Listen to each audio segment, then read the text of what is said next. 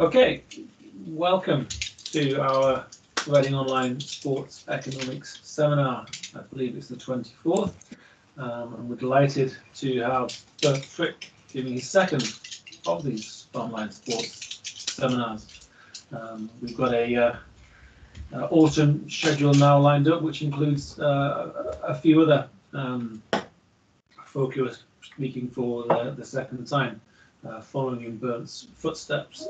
Bernd's going to present today on gender differences in sensation-seeking behaviour, empirical evidence from extreme sports. If, while you're with us, you're able to keep your microphones muted, that's going to be very helpful. Bernd will talk. He's got about an hour in which he's able to talk, and then there's enough time to allow us 30 minutes Q&A should we require it. There's a chat function which hopefully you can see, and if you can't, feel free to simply park your questions until the end.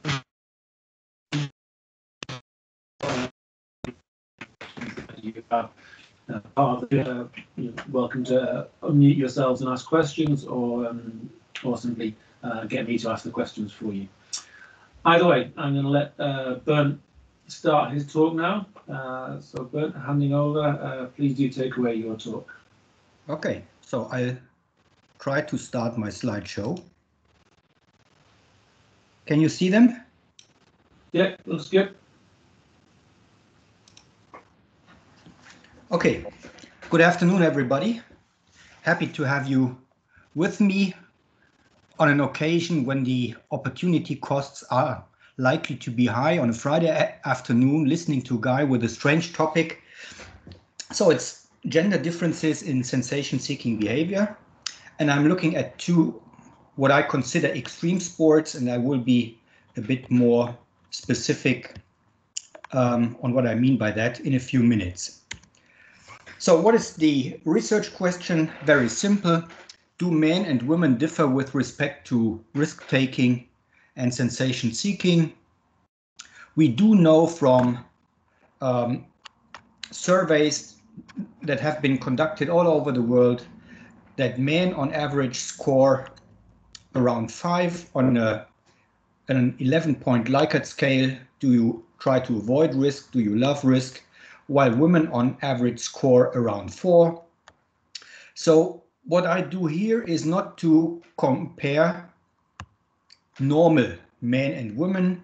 I compare men and women who have self-selected far to the right on this risk-taking scale. So real-life data is clearly desirable to answer the question I have just asked, but it's extremely difficult, if not impossible, to obtain that data. And by obtaining that data, I do not mean survey information, but I would like to look at two extreme sports where people reveal their preferences by self-selecting into a particular environment. So I use data from free diving and cliff diving to test for potential differences in risk-taking and sensation-seeking between men and women. And I will explain the rules of free diving and cliff diving in a few minutes. So the data I use here has the advantage that it is truly comparable. That means men and women compete under completely identical rules. Men compete with men and women compete with women. That's important because, as we know from the literature, women very often shy away from competition when they have to compete against men. So, but here we have two environments with completely identical rules where men compete against men and women compete against women. So there's a large body of literature on risk-taking and sensation-seeking. Here I list only a few of these studies looking at the behavior of men and women in everyday life. So risky behavior has been found to be correlated with higher scores on sensation-seeking scales. Breivik et al. Is a representative study of the Norwegian population. Cladelas et al. Used a large sample of Spanish college students, and they find that sensation-seeking behavior is associated with poorer academic performance. Well, I'm not so sure what is cause and what is effect here, but they only call it an association, and they do not talk about causal effects. Crust and Keegan, using two samples of British university students, find that mental toughness is positively correlated with attitudes towards physical risks, but not psychological risks. And as you would have expected by now, some people have also used the Big Five inventory and came up with the result that greater levels of risk-taking are associated with higher levels of neuroticism and lower levels of conscientiousness. Final example from the literature here, Gamble and Walker, as well as Schmidt et al. Have found that the use of bicycle helmets in everyday life is associated with more risky and sensation-seeking behavior. A couple of papers from various sports seem to point in the same direction. Base jumpers have been found to be highly self-directed, persistent, and risk-taking, but their stress reactivity is quite heterogeneous. And the stress reactivity has, in that particular study, been measured by salivary cortisol levels before and after the jump. Another study, a historic study, basically, because it was published in 1998 already, by Jack and Ronan, found that the level of sensation seeking is higher among athletes in high risk than in low risk sports. And you see here on the slide what they consider high risk sports. It's hang gliding, mountaineering, skydiving, and automobile racing, while golf, swimming, marathon running, and aerobics are considered low risk sports. Alkan and Akis find that compared to non-athletes, free-diving athletes exhibit higher levels of stress resistance and self-confidence, but this is all based on interview studies, so they do not look at actual behavior. One of the few exceptions from that rule is Barretta et al., who find that the choice of high versus low-risk freediving discipline is correlated with sensation-seeking behavior. I will explain the differences in the freediving disciplines in a few minutes. Moreover, freedivers display a significantly lower minimum and maximum heart rate than a matched sample of sedentary individuals, and a significantly higher cardiac parasympathetic activity. Well, that's simply due to the special training these people have performed before entering a competition. And as you would expect, younger age, male gender, higher skiing level, and helmet usage are all associated with risk-taking behavior among rock climbers and downhill skiers. And there's a large body of literature documenting these correlations over and over again. So I completely discard the large body of mostly experimental economics literature on gender difference in risk-taking and competitive orientations due to time and space constraints. But to summarize the literature that I've reviewed so far, obviously it has so far mainly relied on stated preferences as expressed by interviewees, but usually we are more interested in what people do instead of listening to what people tell us. And therefore, looking at individual behavior in extreme sports may therefore be an interesting opportunity to better understand the preferences of individuals as they are revealed by their choice of job or leisure time activity. A few, well, sentences on the economics or psychology of sensation seeking. Of course, we all assume that rational utility maximizing individuals constantly compare the expected costs of and the expected returns to the activities they engage in. And as soon as the marginal costs exceed the marginal returns, the individual withdraws from a particular activity. And this means that the utility functions of sensation seekers and non-sensation seekers must be different. They must be different with respect to the appraisal of costs and benefits. So sensation seekers tend to estimate risks as lower, and their overall level of anxiety is indeed lower than that of non-sensation seekers. And at the point where an individual's level of anxiety becomes larger than her sensation seeking, she will withdraw from that particular kind of activity. So what then distinguishes sensation seekers from non-sensation seekers? First, among sensation seekers, the anxiety gradient is lower. And second, the sensation seeking curve is shifted to the right compared with low sensation seekers. This leads to the assumption that high sensation seekers are more likely to enter into risky situations, while low sensation seekers are more likely to avoid them. Sensation seeking typically comes with non-monetary rewards, and these are perceived as benefits only by high sensation seekers for two reasons. First, they may systematically underestimate the risks associated with a particular activity, or because they may be willing to accept them. I prefer the latter explanation because high sensation seekers typically prepare very well for the activities they engage in. This means that an underestimation of the risks associated with an activity is not a very plausible explanation for the observable differences in individual behavior. So the first context I want to talk about, or I want to introduce to you, is free diving. And these are the three disciplines I'm going to look at.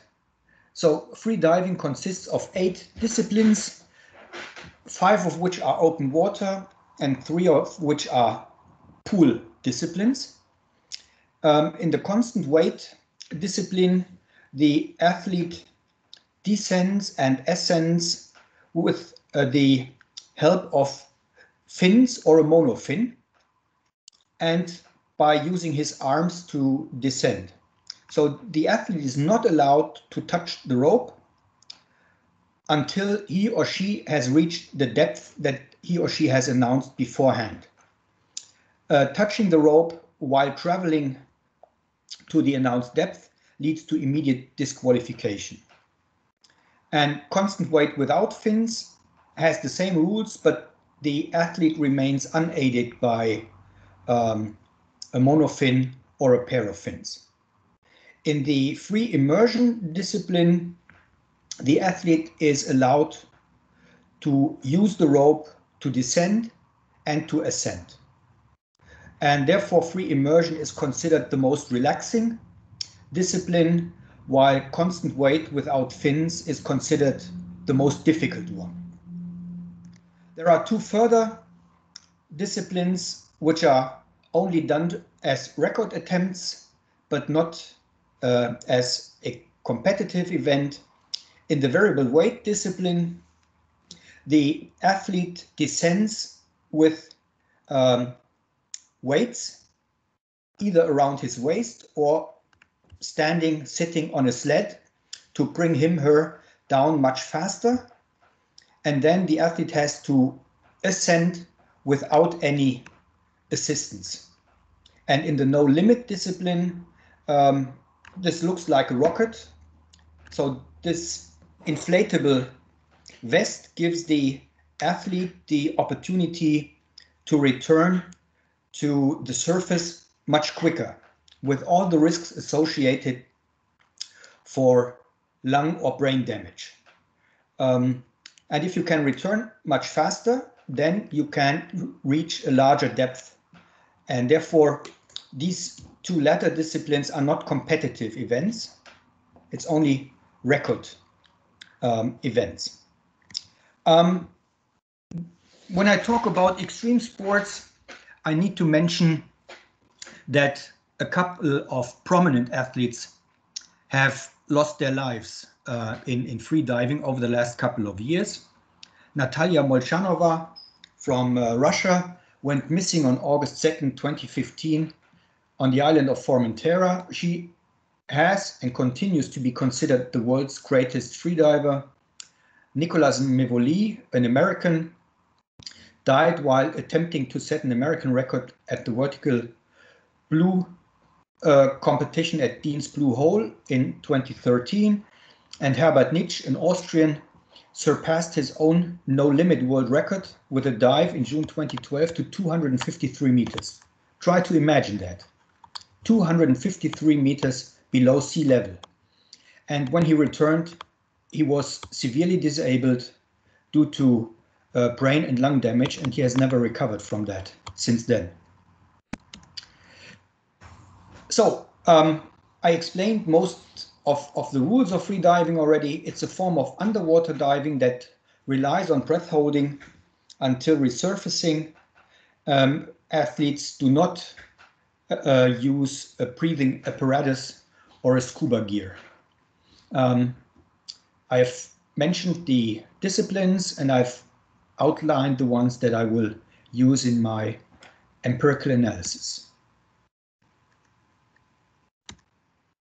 So before jumping into the water, athletes have to announce the depth they want to reach, and failure to accomplish the goal leads to either a point deduction in case of minor rule violations or disqualification in case of major rule violation on that particular day of the event. A major rule violation is if the athlete touches the rope before returning or while traveling back to the surface. And the second major rule violation is the athlete loses his conscience after resurfacing. We see that very often. People faint once they return. Second context is cliff diving. I find these pictures pretty spectacular, I must admit. So in cliff diving, athletes are required to display their skill and versatility by executing takeoffs from 5 basic dive groups when leaving a platform that is 27 meters high. I would not even jump from a platform that is 5 meters high, but okay, people are different. There are 3 different dive positions and 4 different dive definitions that can be combined in one way or another during each individual dive. Divers are requested to hand in their 4 planned dives the day before the first day of competition. And the competition consists of 1 required dive of a maximum degree of difficulty of 2.8, 1 intermediate dive with a maximum degree of difficulty of 3.6, and 2 optional dives assigned a degree of difficulty calculated from a specific degree of difficulty formula. It would take far too long to explain the calculation of these degrees of difficulties in more detail here. If you're interested, I can send you the website where this is explained in detail.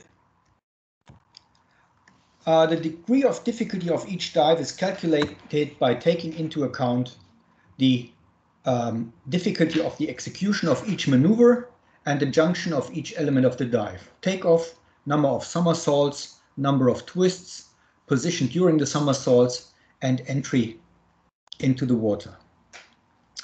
The total score of each athlete is calculated as follows. 5 international jurors judge each dive on 3 criteria: takeoff, position in the air, and entry in the water, with scores ranging from 0 to 10 in half-point increments. That's quite similar to ski jumping, for example, or figure skating. So you have a moment of objective performance and you have a moment of subjective evaluation of that performance. The highest and the lowest score are discarded and the remaining 3 scores are added together. And this sum is then multiplied by the degree of difficulty for each dive, and the scores from all 4 rounds accumulated for the final competition result of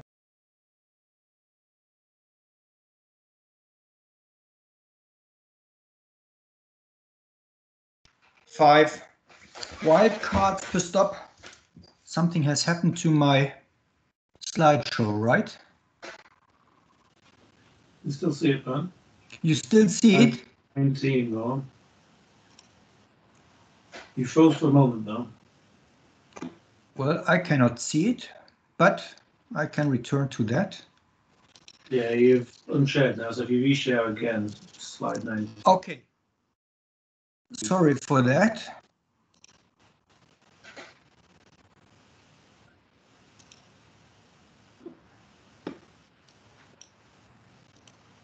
I didn't even touch my computer. You see it again? Yeah. Okay. Right.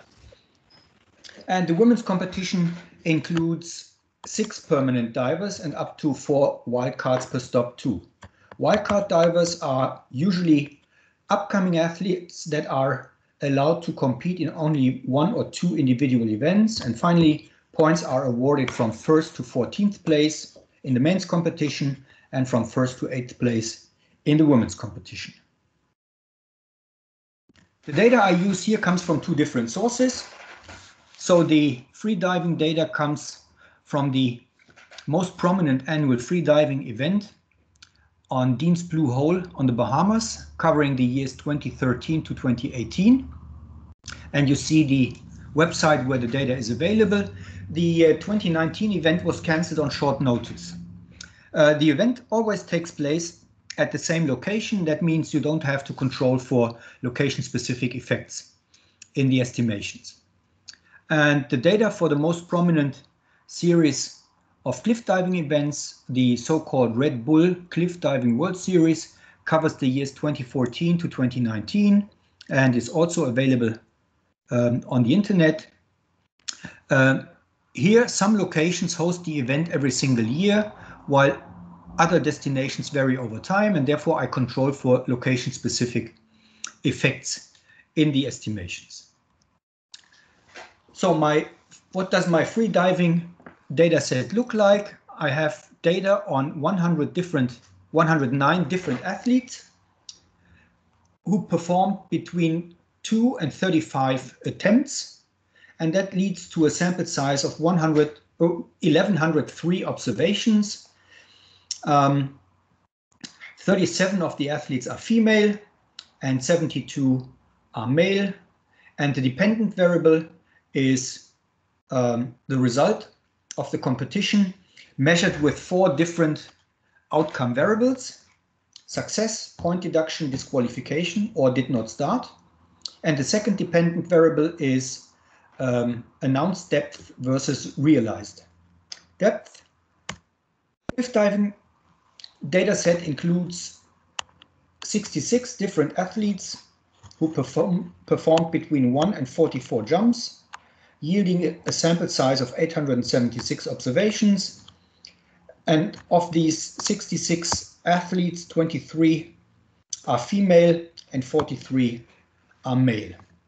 And the dependent variable here is the number of points as a measure of the technical difficulty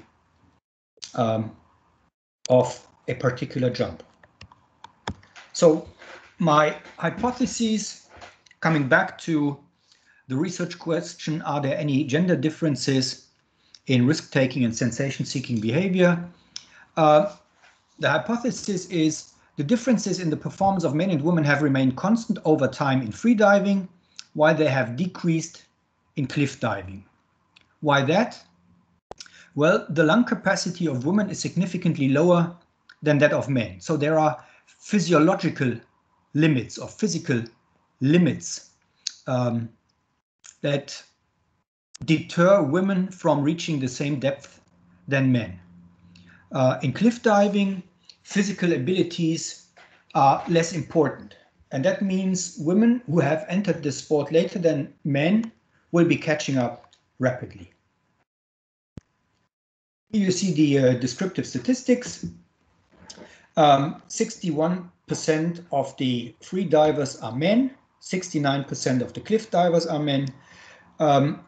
The announced depth of men is 83 meters, minimum 30, maximum 130, and the realized depth is 80, ranging from 3 to 130. So 3 means something happened to the athlete and he had to return to the surface immediately. Announced depth among women is 69, so it's a difference of some 13 meters. And the realized depth is 65. And here again, some athletes had to return to the surface rather quickly because something went wrong quite early.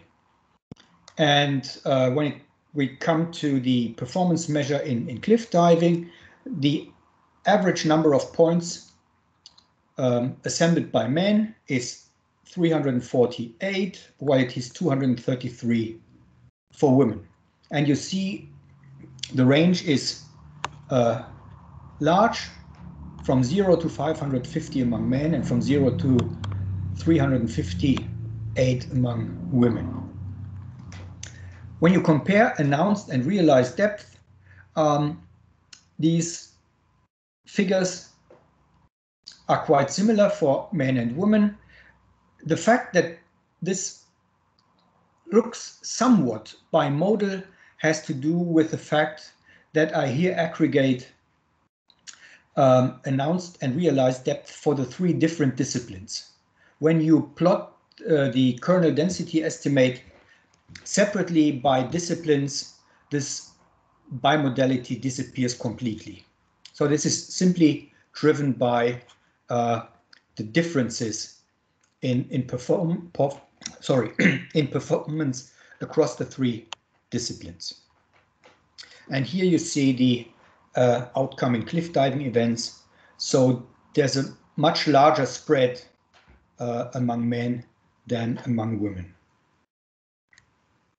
And when we look at free diving events in terms of outcomes, women seem to be more successful than men. So the percentage of successful attempts among women is 65%, among men it's 59. Points deductions are more prevalent, slightly more prevalent among women, while disqualifications occur more often in the men's competitions.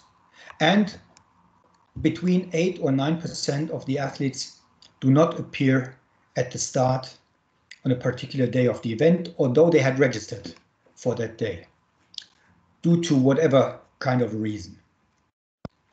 So let's get started with the results. What you see here is the impact of gender on points in cliff diving. Men obtain on average 181 points more than women. What we also see is that the number of points has increased over time, suggesting that the technical difficulty of the attempts has increased among men as well as women. And when we interact the years of the observation period with the gender dummy, we see that women are indeed catching up rapidly. So apart from the interaction of gender and year 2015 and 16, the remaining 3 dummies are highly significant and negative, suggesting that the difference between men and women in terms of technical difficulty is decreasing. I control here for location as well as for the series number, whether an event is number 1 or 2 or 3 or 4 in that particular season. So male athletes receive significantly more points than female athletes. Over time, individual attempts get more difficult and are therefore rewarded with more points. And the difference in the points achieved by male and female athletes has decreased considerably over time. Let's turn to the impact of gender on announced and realized depth. You will see that the difference between announced and realized depth is quite large in terms of number of observations. So the starting data set has, as I mentioned already, 1,103 observations, of which only 672 have been successful. So what you see is that men announce a depth that is 15 meters more than that announced by women, while the realized depth is only about 13 meters more. And as expected, the discipline has a considerable impact.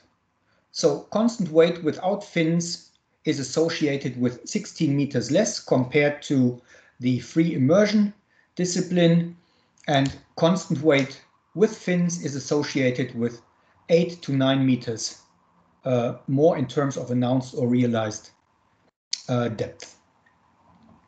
Ear dummies seem to suggest that the athlete's performance has increased over the years, and here, as expected, the interaction terms of gender and year of competition are all completely insignificant. So women announce 15 meters less than men. In case of success, women reach 13 meters less than men. And finally, the performance of men and women has increased equally over time. That means gender difference has remained completely stable. And this, in my view, points to the importance of physical or physiological differences. So when we now look at the impact of gender on performance, in the sense that we distinguish 4 different outcomes: success, 0-1 variable; points deduction, 0-1 variable; disqualification, yes, no, or did not start. A couple of interesting facts emerge. First of all, gender has no impact on either of these 4 potential outcomes. These are 4 different probit regressions. I also estimated a multinomial logit model, and the results are completely identical. So whatever kind of estimation strategy you employ, this seems to have no effect whatsoever on the outcome. So when we go further down in the table, the larger the announced depth, the less likely is a success, and the less likely is a points deduction, but more likely disqualification. And in the case of constant weight without fins, compared to the free immersion discipline, reduces the success probability, reduces the points deduction probability, but significantly increases the probability of a disqualification. And what you can see when we go further down in the table, the longer the competition lasts, the less likely the athletes are to be successful.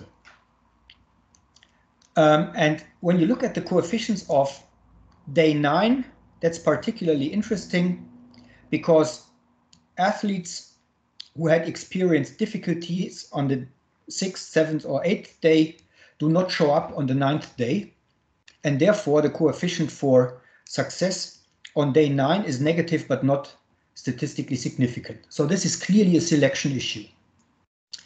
Points deduction become more likely as the competition progresses. So apparently, the first couple of days, the athletes are far fitter than towards the end of the competition. So this must be a pretty exhausting sport, and therefore the results are not that surprising, I think. So gender has no impact on any of the 4 outcome dimensions. Announced depth reduces the probability of success and increases the probability of disqualification due to a major rule violation, and the probability of success decreases with the duration of the competition, while the probability of a points deduction and a no-show increases. In further analyses, I have checked whether the behavior of athletes changes in years immediately following a severe accident or the death of an athlete, and I do not find any changes. Neither men nor women seem to respond to severe accidents or deaths by announcing lower depths, for example. And an individual's success or failure in a previous attempt has no impact on success or failure in the next attempt. So there is no hot hand or cold hand phenomenon to be observed in this data. And finally, success or failure of the previous athlete has no impact on success or failure of the following athlete. This is important because in these competitions, at any point in time, there's always one athlete underwater, and the next athlete is allowed to jump into the water only after the previous athlete has returned to the surface. And it may well be that failure of your competitor discourages you, but we find no effect whatsoever on previous athletes' performance, on next athlete's performance. So, summary and implications.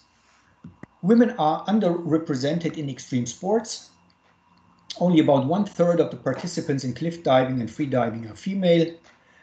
This is completely in line with the distribution of risk preferences in the general population, as documented, for example, by Thomas Buser in a recent working paper. However, the percentage of women participating in extreme sports has recently been increasing. The underrepresentation in cliff diving, particularly in the early years, is due to the institutional setup. Now that more and more women are allowed to participate, this picture changes. Apart from that, men and women who have self-selected into a particular sport seem not to differ significantly in their preferences for sensation-seeking behavior. The performance of women approaches that of men rather quickly in cliff diving. That means with respect to technical skills and risk attitudes, and the performance of women remains constantly lower in free diving than the performance of men due to differences in physical ability. And this is lung volume. Lung volume of women is about 15% lower than that of men. Next steps, well, I want to expand the data set and include other extreme sports like speed skiing or base jumping. And of course, since I consider myself an applied economist, I would like to derive implications for the management of normal profit maximizing firms as well as non-profit organizations. I'll stop here. Thanks again for your attention, and I'm looking forward to your questions and suggestions. Well, thank you, Bernd. Really very interesting talk. The first question really is, have you got any field experience in these two particular sports that you've chosen? Well, one was suggested to me by a research assistant who is a scuba diver, so diving with an aqualung or something like that. And the second one, well, that was by chance. In the years when I taught in Salzburg, where the headquarter of Red Bull is located, one of my students came up to me and gave a presentation on the commercial activities or on the sponsoring activities of Red Bull. And apart from soccer, a couple of strange niche sports are heavily sponsored by Red Bull. And this cliff diving series is one of them. Another one is flying in small airplanes, highly risky maneuvers. That's another thing I would like to look at, but here we have no women at the start line. It's an entirely male exercise. I was just wondering if you were a keen free diver or cliff diver. Oh, no. A bathtub full of water is already a threat for me. Okie. Well, more serious questions. Alex has asked about whether we're talking also about overconfidence when you're looking at these disqualifications and also the success rate in these diving events. It's difficult to clearly distinguish between overconfidence and risk-taking. But with respect to disqualifications or points deductions, there is no difference between men and women. That's the important result for me. So that seems to suggest that overconfidence and sensation-seeking work in the same direction among men as well as among women. Okie. Alex also asks, and I'll invite Alex to follow up if he wants to. He also asks if you tried interacting gender with the announced depths. Yeah. Clearly, women announce 13 meters less, independent of the discipline. So whether it's free immersion or variable weight with fins. But that has no effect on the results that I have presented. Alex, do you want to follow up any of those?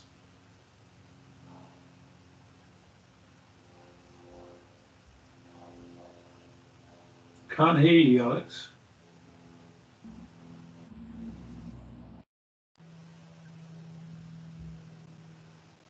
No, still can't hear you. No. So remind me of your talk, Alex, when you couldn't work there. He's going to write. So I was interested in the overconfidence idea as well, because essentially it's something of a forecast type evaluation, right? They forecast, these guys forecast how much they're going to achieve, and then either achieve it or don't achieve it.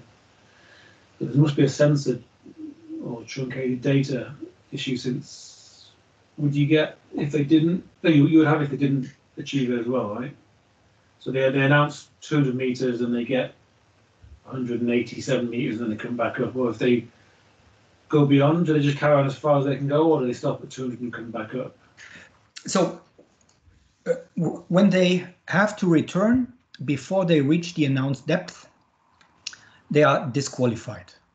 Right. So if you announce 130 meters and have to return after 129, you have a problem. But coming back to Alex's question with the overconfidence issue, I also have in the data the information whether the depth that a particular athlete announces would be a new national record or a new world record. And women are as likely as men to accomplish a new record once they announce it. And I think that goes into the direction of overconfidence more than risk aversion. And here again, no gender difference whatsoever. Alex followed up by writing, did you consider standardizing within each gender, given that males announce significantly deeper depth?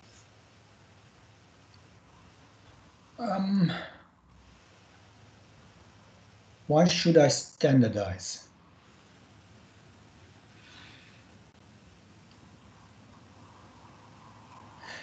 This means you have to standardize not only by gender, but also by discipline. Women engage more in the less stressful disciplines than men. So free immersion is considered a relaxing discipline, and here we observe more women than in the constant weight without fins, which is considered a particularly difficult issue. So only standardizing by announced depth is therefore a bit difficult.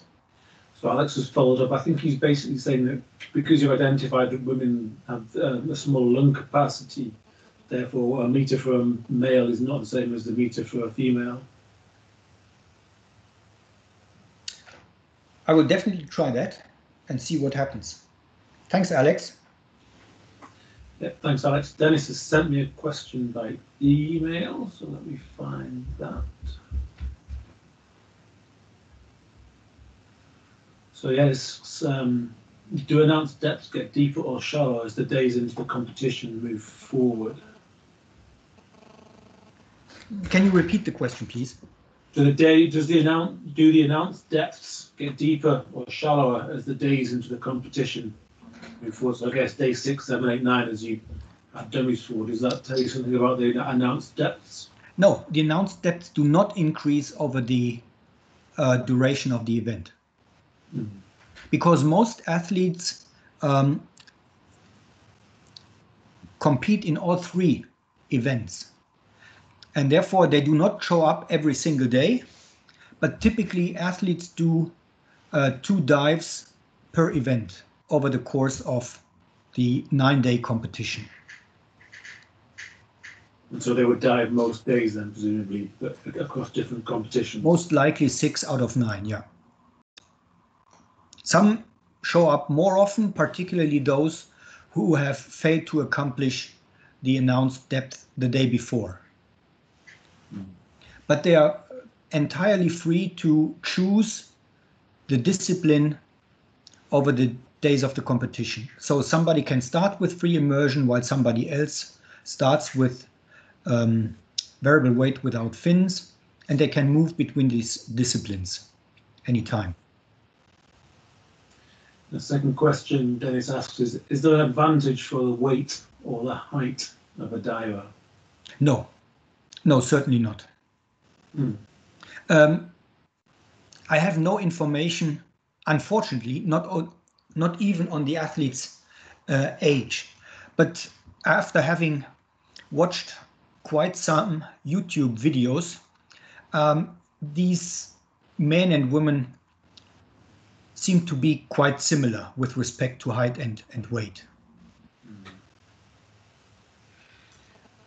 Tim, I've lastly asked a similar question, which is, could you explore affect heterogeneity, for example, by age, by nationality?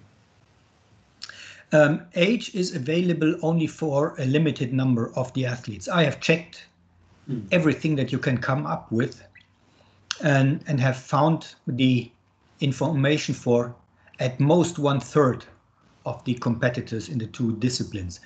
And since it's only 1/3, that's not enough, because I do not know whether this introduces some kind of a bias in the estimations. Nationality, I have played around with dummies for nationalities, not for nationalities, but for continents. And these always turned out to be statistically insignificant. See, these 2 samples are not that big, 1100 and 900 observations. So adding 50 country dummies is unlikely to improve the precision of the estimates. Mm-hmm. I was quite interested by your looking at the ordering of the athletes, and well, in the sense that you said that the athlete before didn't affect the success of the athlete following. Is there any kind of, is there any kind of ordering of the athletes as they take on these events, or is it just a random ordering, or by when they sign up, or something like that? I'm not completely sure, and this is difficult to get information on, but I assume that the athletes can choose their slots. So every dive is given a slot of 15 minutes, and then it's the next athlete's turn. But who starts early in the morning and who finishes late in the afternoon, I have no idea how this happens. What I do see in the data is most people show up once in the morning, once at around noontime, and later in the afternoon. So nobody seems to be specialized on a particular slot on a particular day. And you said that something bad happened didn't affect anybody else. Was it the case that if somebody did really well, the next person would be, encouraged by that and do really well, or was it just that there's no effect whatsoever on either? No. No, I would have expected if the athlete who came back to the surface before you go down, if that person faints, this will impress you. But apparently these guys are all in a tunnel before they go into the water. They do not even recognize what's going on around them. Yeah. And most likely this is helpful if you can concentrate that much on what you're going to do. Yeah. Jean-Louis Fury has a hand up for a question. Would you consider triathlon as an extreme sport too? I'm sorry, I can't hear the question. Would you consider triathlon extreme? No, triathlon is clearly not an extreme sport. Even some special competitions, for instance, in California, remember, with very long distances. Well, distance is not hazardous, while depth or jumping from a 27-meter platform is definitely dangerous. So if you do not enter the water in a complete vertical position as a cliff diver, you will suffer definitively severe injuries. And if you return from a dive too late, you will suffer serious injury. The worst that can happen to you as a long-distance triathlete is you fall from your bike, but you will most likely survive without enduring health problems. Ironman is quite an extreme version of a triathlon, though, right? I've seen the end of these events, and the amount of the area at the end given over to the medical assistance is substantial. It's obviously not quite the same, but well, I've been a marathon runner myself, a competitive marathon runner, and I've talked to many long-distance triathletes who ran marathons too, and they all argue a marathon is far more exhausting than a long-distance triathlon. And the reason is very simple. You typically run a marathon at your maximum heartbeat for 2 hours, 3 hours, 4 hours. During a long-distance triathlon, you never go over 85% of your maximum heartbeat. And that means, perhaps surprising to many people, long-distance triathletes recover rather quickly,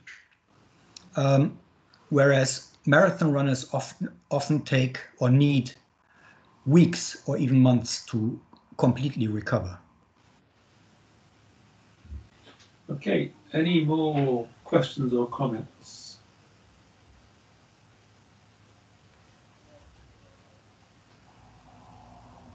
I have nothing else by email, nothing else in the chat window, but if anyone wants to raise their hand, please do feel free to do so.